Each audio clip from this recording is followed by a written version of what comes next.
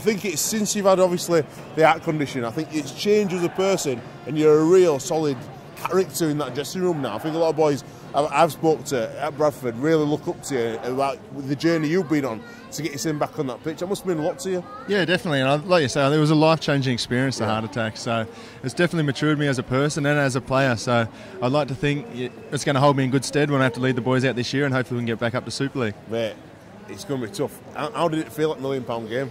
Yeah, from a playing point of view. Without a doubt, that was probably the worst I felt after a game of rugby league in my whole career. And I definitely don't want to feel that again. I want to be in them top 3 spots and hopefully we get promoted. But like I say, it's going to be tough. Everyone in this competition has gone up another level, and the bottom 4 teams in Super League will be even tougher as well. But I definitely think that we can do it.